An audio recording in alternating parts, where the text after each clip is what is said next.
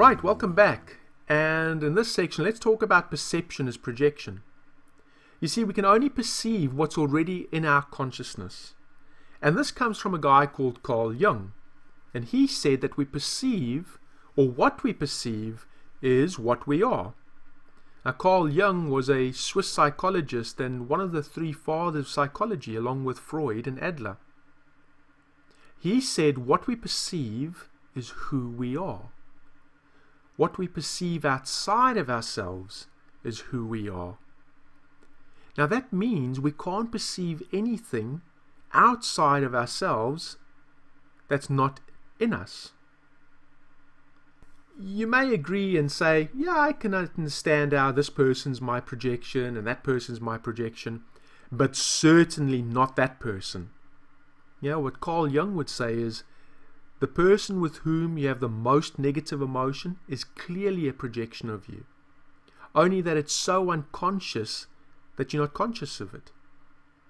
The actual quote is, we tend to take our most unconscious material and project it on people and events around us. That which is unconscious must of need be projected on people and events that are around us. The reason is, when we encounter it, then we can become conscious of it and deal with it. When we get the learnings, then the projection will change. This has to do with results. Your client will come to you for whatever change they want, and a lot of you getting results will actually depend on your beliefs and projections inside of you about them. This has actually been proven with kids. So they took this group of kids and they told the teacher that the special needs teacher was not available that year, and well, this teacher would just have to do the very best that they could. And that year the kids all got around a C average. The next year they took the exact same children and they took them to another teacher, and they said, look, these children are really gifted, and well, the teacher that should take them is not available. Do the best that you can. And that year the same children got A's and B's. So the point of view of the teacher was actually projected out onto the children and their performance. Now this is also true about your own children if you've got any, and it's also true about you. Your unconscious mind will perform to the extent that you believe it will perform, and to the extent that you believe it won't perform. We tend to perceive people and events around us based on our preconceived filters. And those preconceived filters, Carl Jung would call archetypes. Which means that most of our perception, and so therefore our projection, are archetypes. It's archetypal and it's influenced by our personal beliefs, personal choices, personal decisions, and so forth. You know, the 25,000 genomes that the human body has can't possibly be responsible for all the variations of all the people in the world. All the differences can't be accounted simply down to the genetics. In fact, early 2000s, the scientists actually cloned a cat. So they took a cat, they cloned it, and cat 2, that for all intents and purposes was made up of the exact same genes as cat 1, had a different fur color. Well, how's that possible? Because it should be an exact replica of the other cat. You see, what it goes to show us is actually there's a lot more going on in regards to environment and what's going on inside our minds that makes a difference. Going back to those 134 bits of information which you choose out of your 11 million bits every second. You choose the 134 bits according to your own personal filters. So they filter the information as it comes in. And what that means, it's impossible for us to perceive something which we are not. So when you look across at your spouse and you go, she's magnificent, hey, good news, that's you. If you look across at your spouse and you think, that person's no good, guess what? That's you. So whatever you perceive in someone else or something else is your projection. When people are in situations where, things get a little bit tough or they're unhappy, one of the tendencies is to actually run away, and they hope that the new place, things are going to be better. Well, the people might be different. but eventually the situation is going to be very similar because it's going to be the same projection. Until that projection becomes conscious, meaning we look inside ourselves and we look outside of ourselves and we become conscious of what it is, we're going to continually project out the same stuff. You see, the grass isn't greener on the other side.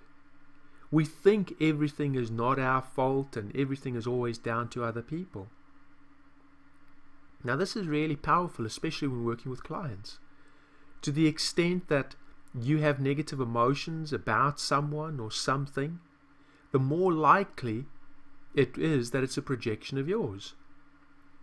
And so this is useful to explain to our clients as well. Now, I want to tell you a wonderful story. I talk about this during the trainings, and I was doing a hypnosis training one day, and this lady one of the students actually told me an amazing story. You see, it was about 2 weeks before the birth of her son, and she was in for a checkup. And so the doctors and the nurse were doing their scans, and it was clear that the gynecologist was not too happy and something was wrong. So they sent this lady straight away to another hospital where they had better machinery to actually do a proper scan. And as the doctors there did their scan, again the room fell silent. The doctor then came to her and said to her, "Look, this can all be over in the morning, and we'll give you the best care that we possibly can." You see, what actually happened was that the baby's brain never completely developed. And so they were suggesting that if she gave birth to the baby, that her son would not be able to breathe on his own, and that she really should abort straight away to avoid herself and her family emotional and financial devastation. In fact, she couldn't even speak to her husband because they totally disagreed. He was all for the abortion and she wasn't. She went ahead and she actually had the baby. And so the baby was born in March 2009, and she called the baby Indy. And so as Indy was born, he was immediately rushed to intensive care, where he was put on machines and given all sorts of medication. And all she wanted to do was to be able to hold and breastfeed her child. But the doctors wouldn't let her have the child. You see, he was born without a cerebellum, meaning that he had no motor functions and as a result shouldn't be able to breathe.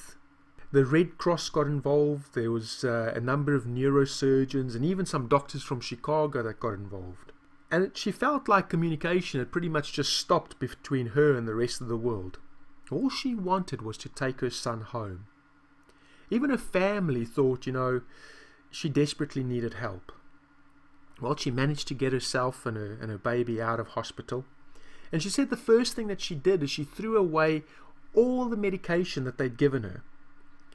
And she said all she wanted to do was take it hour by hour, day by day, and spend time with her son. She even moved to a different part of town. Her husband filed for a divorce. In fact, he even sued her for their other son and tried to get her committed as insane because she didn't want to give up the baby. Today, she has a beautiful boy who's never seen a doctor, only been to the dentist for a dental checkup. Intelligent young boy who's good at maths, who jumps on the trampoline and does somersaults, who communicates better with children older than him. He gets bored at nursery school. He rides his bicycle without any training wheels. He's fully bilingual in speaking English and Afrikaans. Now, how is it that this child, born without a cerebellum, who should, for all intents and purposes, not be able to walk and talk and breathe by himself, lives what appears to be a normal, happy life? You see, nothing has been projected out onto him to say, you will never be normal. You won't be able to do these things. Now, I really like that story. You see, Your perception of me is a reflection of you, and my reaction to you is an awareness of me. So we need to ask ourselves, what is it in me that I need to deal with? And that's not to say that we look as an example at a murderer and be okay with what they've done. It means that we deal with what we are projecting so that we don't have major negative reactions towards it. We could say that to the extent that I have a negative emotion about someone or something, I can be sure that that's a projection. And to the extent that I have a positive emotion, or to the extent that I have no negative emotions to that person or that thing, then I can be sure that I have incorporated that learning inside of me. Because everything is a projection. We'll talk more about perceptions projection at the live training. And so that's the end of this section. In the next section, let's talk about neurotransmitters.